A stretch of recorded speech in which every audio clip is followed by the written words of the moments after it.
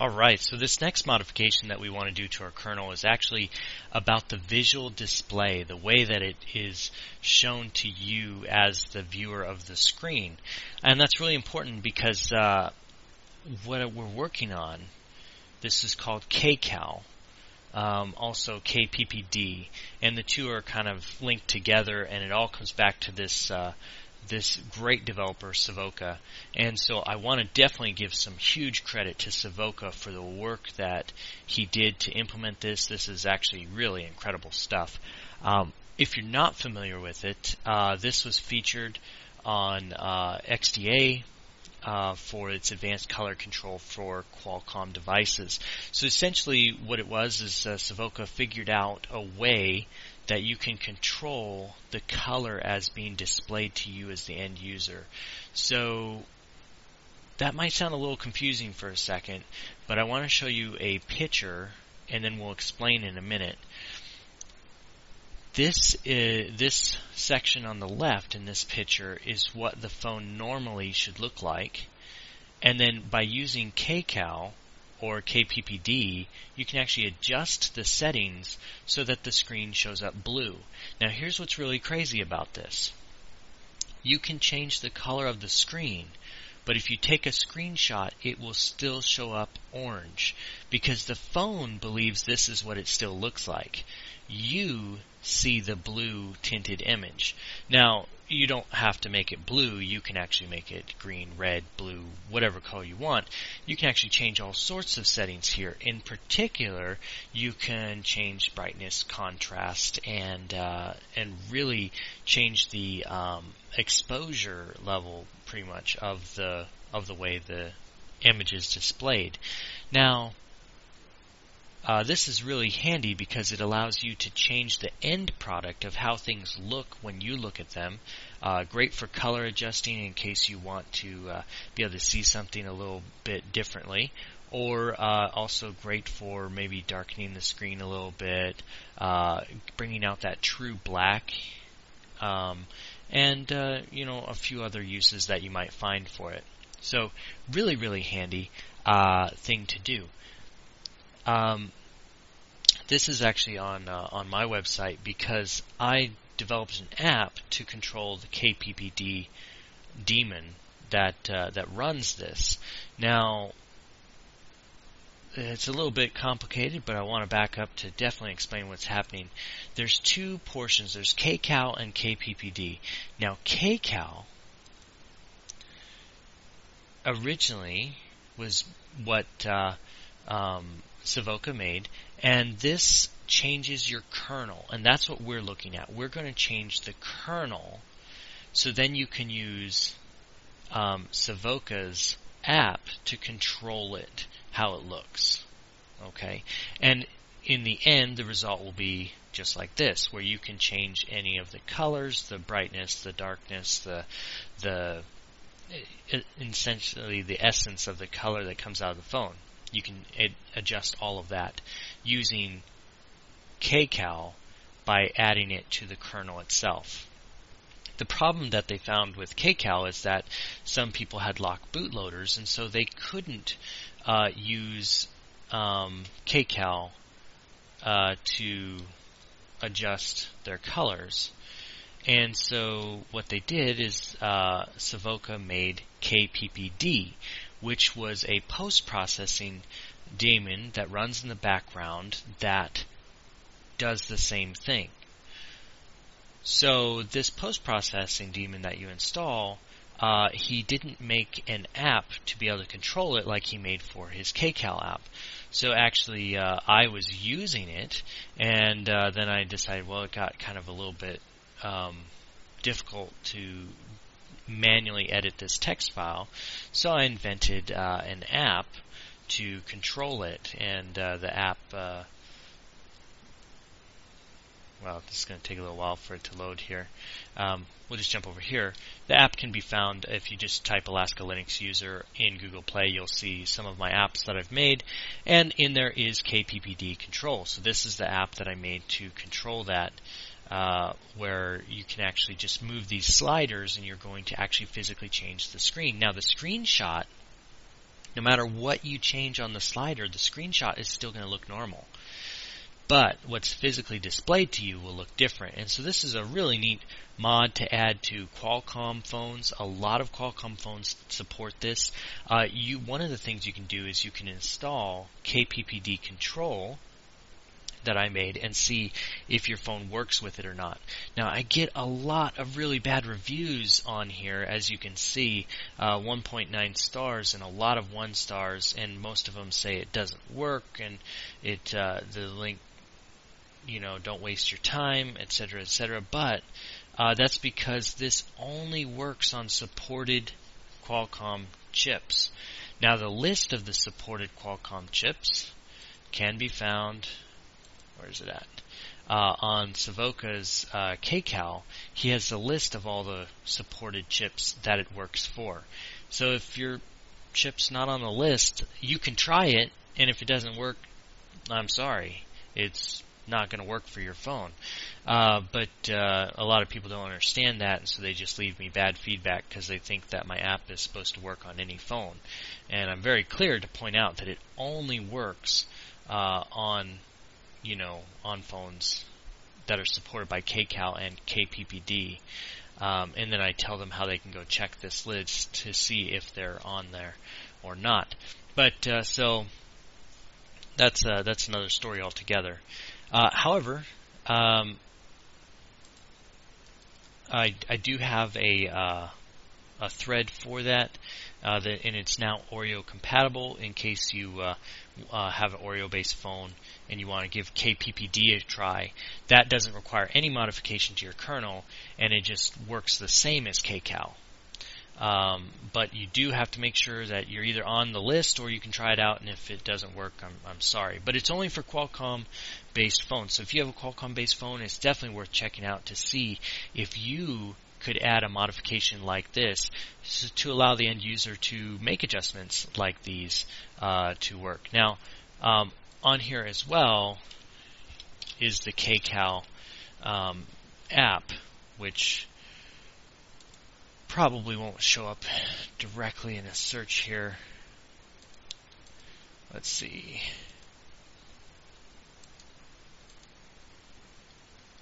Actually, I think you may just have the app here. Yes, here's the app right here that you can download and install as well. So he's got several different versions of it, and I would probably just go with the latest one. Would probably be the best one for you. And he has some discussion here because there's KCAL for MDP5 and then for MDP3. And so if your phone is an MDP3 style phone, it only supports red, green, and blue manipulation. But if it's MDP5, you can actually change everything from the amount of black to the amount of white to the amount of vibrance and color that you can get. So check it out on XDA. You can just jump onto XDA and type in KCAL, and you'll end up getting to Savoca's wonderful work here. Or if you want to give it a try by trying KPPD, you can either look me up here on XDA, or you can check it out in the Google Play Store. But so this is what we want to try to add to our kernel. So rather than using the KPPD control app that I've made and just installing it that way and running it on your phone, we actually want to build it into the kernel itself, so they don't have to install anything. They will need an app, of course, to control it, but they don't have to install the daemon to make it run. So that's what we're going to work on. This one is a little bit complicated as far as the scope of things. 556 editions that you can see here. You notice that it all takes place in drivers, video, MSM, and MDSS. So that's going to be pretty generic. If you have a Qualcomm phone that you want to try KCAL on, drivers, video, MSM, MDSS is always where you're going to want to go. So we will check that out. Alright, so let's get started. First thing we're going to do is we're going to jump over to this drivers video MSM MDSS folder. So we take a look here in our kernel. We go to drivers.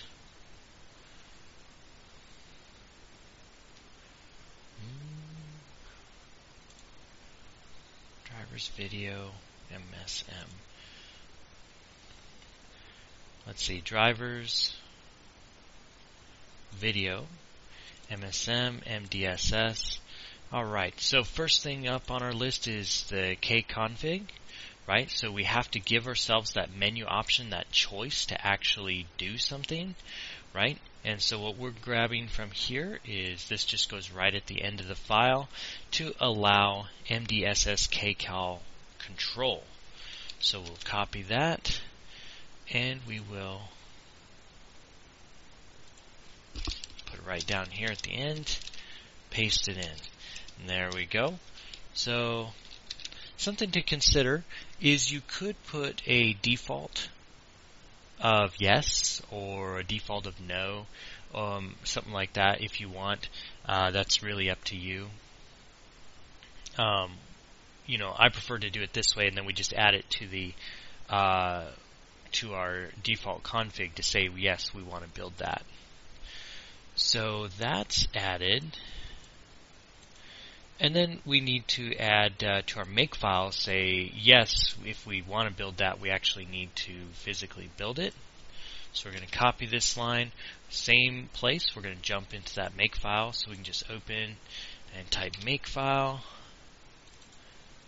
and it just goes right down here at the bottom. There you go. So we save that. Alright.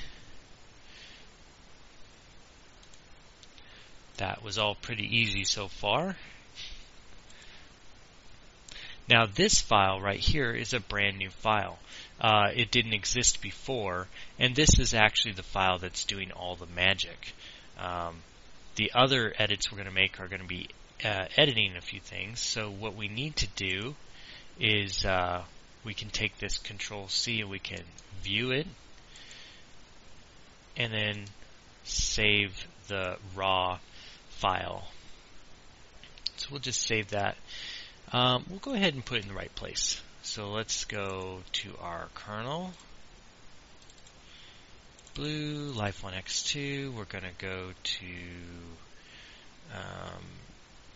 drivers. We're going to video. We're going to MSM, MDSS, and then we'll just save it right in there. So that's good. The next one is Control-H, is also a brand new file. As you can see here, the whole thing is just green. So we're going to view that. We'll save that raw image also, same place. Save it. Notice there's no conflict because it didn't exist before. And then we have this last one where we're actually going to make some edits. So there's about 119 lines of edits. It's really important to make sure you get these done right. One way that you could do that is you could download the file and do a comparison. Of course, you could have just cherry-picked this commit as well. But most of these are actually in solid blocks, so it's not that bad just to copy it over by hand as well. But something definitely to consider, a really easy option would have been to view, download that raw file, but not put it in your folder here, but rather put it in something like your downloads folder, save that, and then go ahead and look at the file here and make the edits appropriately. So this is MDSS MDP PP. MDP PP. So SS MDP PP, and there's a C and an H, and in this case we want the C. So we just take that, open it with the diffuse, And then we open up the other version that we have in our download folder. And we can see there are tons and tons and tons of changes in different things. So it's really difficult in this case to use it that way, and also trying to merge these two files might create a lot of conflict. So in this case, it's going to be better just to copy over the blocks that we actually need. So it kind of depends on your needs at the time. So the first thing is in the includes. Fortunately, this is just a couple of blocks. So in the includes, we want to add our include here. So we have our includes, add our include there. I'm going to go ahead and save that every step of the way here. Now under this line, we're going to add this block. So an easy way to do this is to Control find, paste that line in, and guess what? It doesn't exist. So that makes it a little more complicated. So there's changes to this file that have been made in varying degrees over the years. So it may be that we actually might have a lot of difficulty implementing what we want to do. So we'll try to find this define mutex and see if it's above that somewhere. So there's our define mutex right there, and right under that is that MDSS PP res. And when we look here, right under that is our MDSS PP res. So this is where this code needs to go. We're going to take all of that, copy it, and we're just going to put it right above that define mutex right there.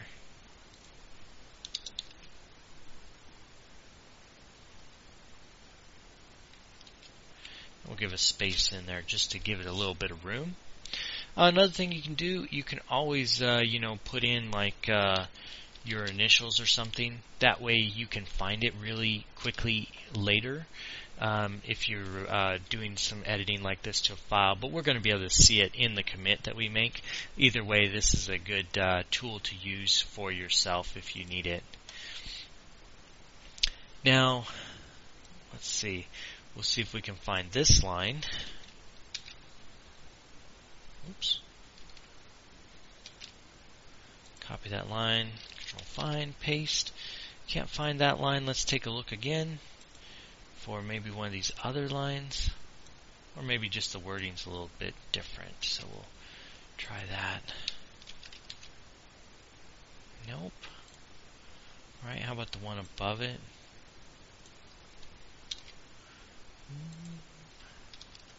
Oops, Control Z, Control find, Control paste. Alright, so we have that loot right there. Static void loot. And above it we have that MDP add setup. MDP add setup right there. So this looks like the right place to put this in. And what we want is we want to copy this line. And we're going to put it right in there. So we'll save that. And then we have this rather large section of code right here, which is the last section that we need, and it goes right above this line. So we'll Control find, see if we can find that in there, and sure enough we did. Of course that opens up with int I ret 0, so integer of I returns 0, and we see here integer of I returns 0. So this is the right spot for it. So we'll just go ahead and grab this code, copy that, paste it right in there, and give that a try. Oh, no, I messed that up. There we go. I still had that highlighted. So let's try int I. Here we go. There we go. I was deleting this line. I didn't want to do that. Okay, so now we've made our change to our file here, and let's see if we can get this to compile, see if we run into some errors, and see what we can do to make this work.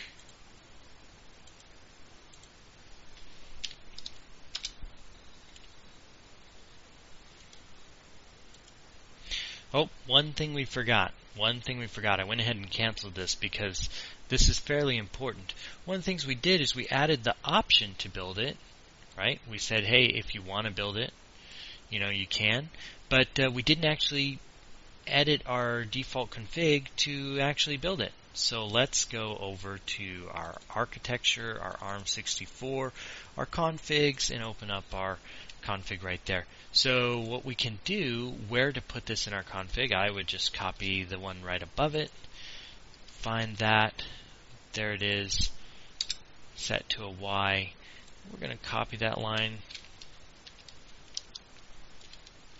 paste it in right there, and we are going to now edit that line to say this instead. So we copy this, paste it right there. Otherwise, we won't actually be building anything. We'll just have it there, but we're not going to actually build it. So let's give that another try and see what we get.